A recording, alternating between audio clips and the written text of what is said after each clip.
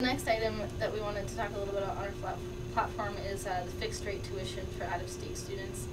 And in-state tuition is allocated by the, obviously because we just took a big hit on it today, but is allocated by the state government. And so the university doesn't really have control over how much in-state tuition is for all in-state students. We do have ASCSU does have a lobbyist, and we work really hard to keep those increases at a minimum. But other than that, there's not much that the university at the administrative level can really do for in-state tuition. Out-of-state tuition, however, we do have control over because it's not the university's main revenue.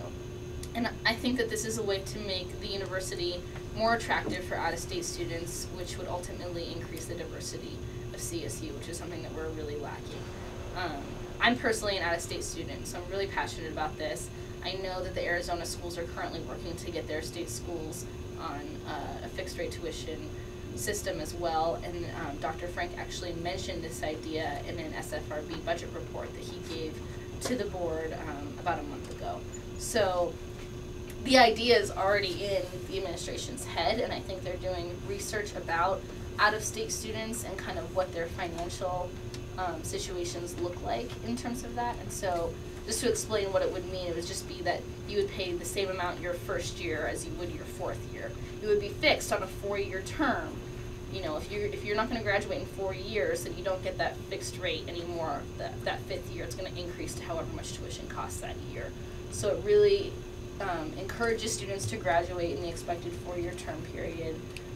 It allows students as well as the administration to better budget how much an enrolling class is going to provide them in terms of revenue for the full 4 years. So they're not going to have to hit students with a 3 to 7% increase, which is kind of what's happening right now. I started out paying about $21,000 a year, and now I'm paying close to $27,000, and that's over a course of 3 years. So it's really hard to budget how much a 4-year education is going to cost when you keep getting these big increases like that, especially when out-of-state tuition is so expensive.